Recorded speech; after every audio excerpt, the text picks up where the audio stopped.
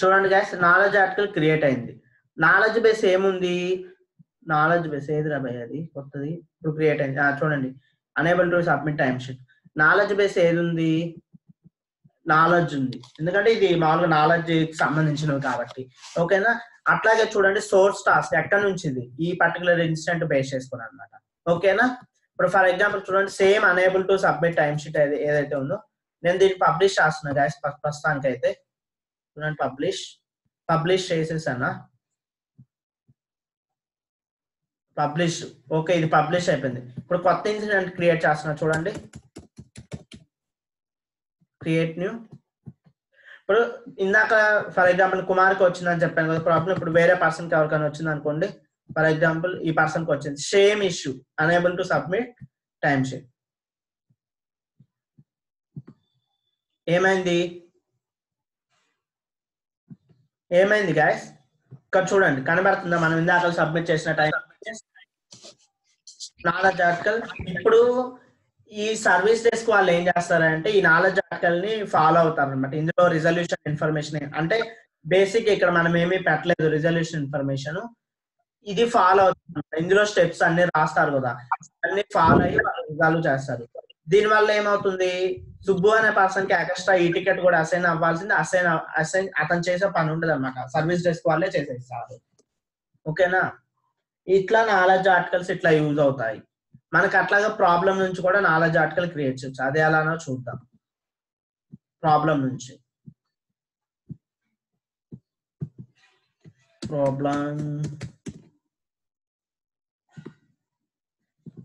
Create new.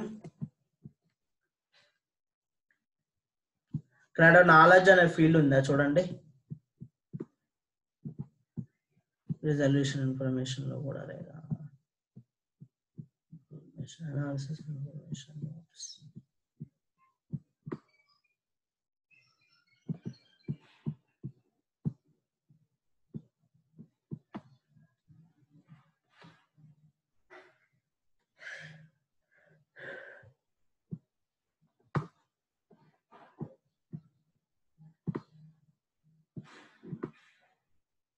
First of all problem create చేద్దాం, తర్వాత చూద్దాం.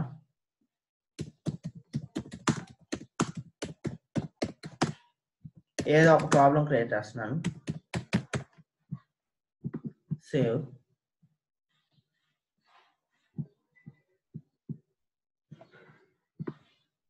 ఇక్కడ నాకు తెలిసిన నాలెడ్జ్ సంబంధించింది కూడా ఉండాలన్నమాట.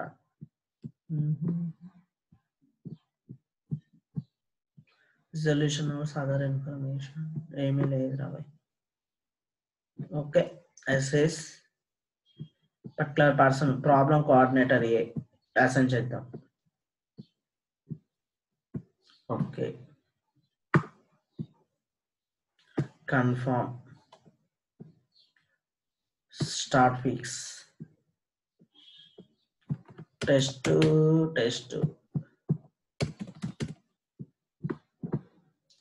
ఓకే,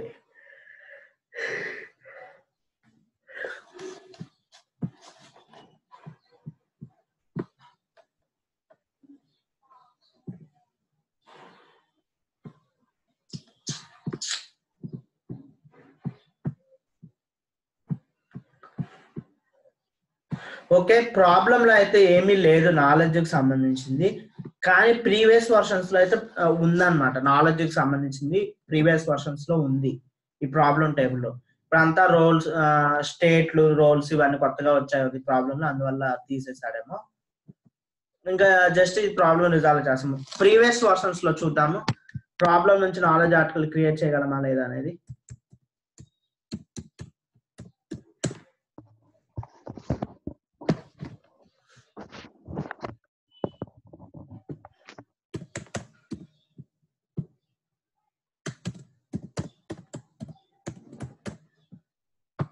లాగిన్,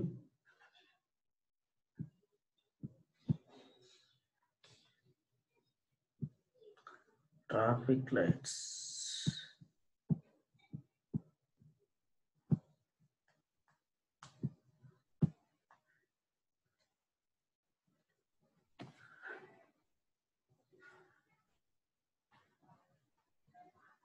ఇక్కడ ఒకసారి ప్రాబ్లం ఫామ్ ఓపెన్ చేస్తున్నాను, ఎలా ఉంది ఏంటో చూద్దాం. Create new. చూడండి ఇక్కడ ఉంది, పాత వర్షన్స్ లో ఉంది నాలెడ్జ్ క్రియేట్ చేయడానికి, మనకి కొత్త వర్షన్ లో లేదు ప్రాబ్లంలో. ఓకేనా, ఇక్కడ మనము ప్రాబ్లం క్లోజ్ చేస్తే ఆటోమేటిక్ గా నాలెడ్జ్ ఆర్టికల్ అనేది క్రియేట్ అయిపోతుంది. For example test save, direct గా రిజాల్వ్ క్లోజ్ పెట్టేస్తున్నాను. మామూలుగా నాలెడ్జ్ ఆర్టికల్ క్రియేట్ అవుతుందా లేదా చూడడానికి. Test save. చూడండి ఇక్కడ నాలెడ్జ్ ఆర్టికల్ ఆటోమేటిక్ గా క్రియేట్ అయింది ప్రాబ్లం నుంచి, కానీ అక్కడ ఆప్షన్ ఏమీ లేదు ప్రాబ్లం నుంచి. ఓకేనా, కొత్త వర్షన్స్ లో అది లేదు. లేకపోతే చూద్దాం ఫీల్డ్స్ ఏమన్నా హైడ్ లో ఏమైనా ఉన్నాయా అనేది. ఉండాలి యాక్చువల్ గా అయితే నాలెడ్జ్ అనేది.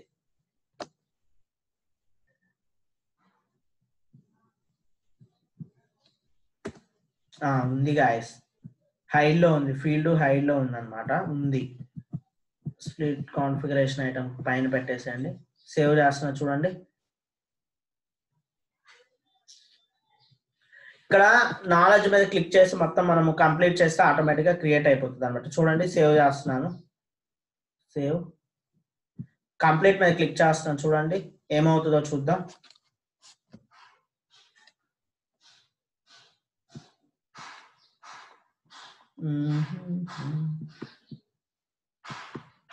క్లోజ్ అయిపోయింది కదా నాలెడ్జ్ ఆర్టికల్, ఏది క్రియేట్ అవ్వాలా.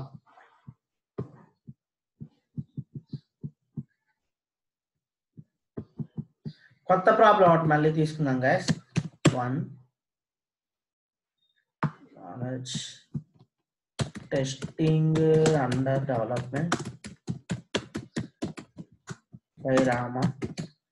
సేవ్ చేస్తున్నాను.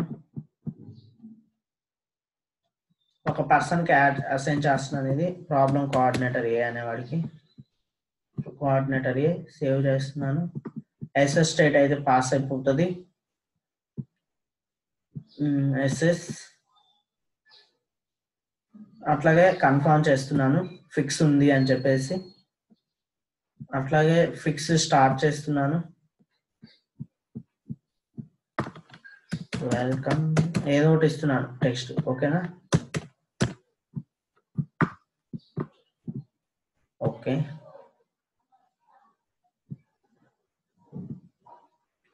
Resolve complete. ఒకసారి చూద్దాం నాలెడ్జ్ ఆర్టికల్స్ ఏమైనా క్రియేట్ అయ్యాయా లేదా అని చెప్పేసి. రిజల్యూషన్ ఇన్ఫర్మేషన్ లో ఇచ్చాము కదా, అనాలిసిస్ ఇన్ఫర్మేషన్ నోట్స్. ఒకసారి చూద్దాం నాలెడ్జ్ ఆర్టికల్ క్రియేట్ అయిందా లేదా వీటికి సంబంధించి అనేది. ఓకేనా,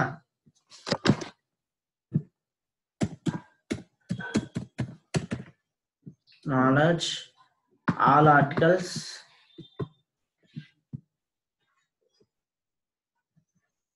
అవ్వలేదు.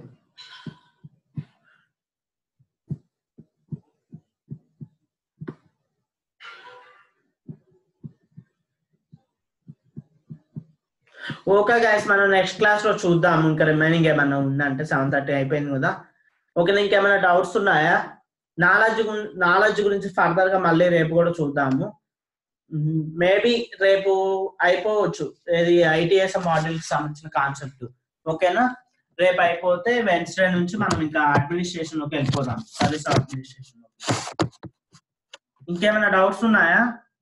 1 by 1 చెప్పండి. సతీష్ సార్ లేవు సార్. కుమార్ లేవు. శివ నువ్వు? గీత లేవు. నెక్స్ట్ ఎవరు? శిరీష లేవు. Okay fine.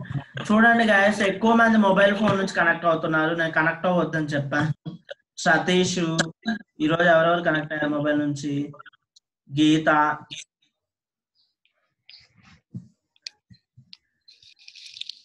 చూడండి ఏమన్నా మీకు ల్యాప్టాప్ అవైలబుల్ లో లేదంటే ఓకే, ఎప్పుడైనా ఒకసారి, అంతేగాని డైలీ మొబైల్ తోటి అంటే కష్టం.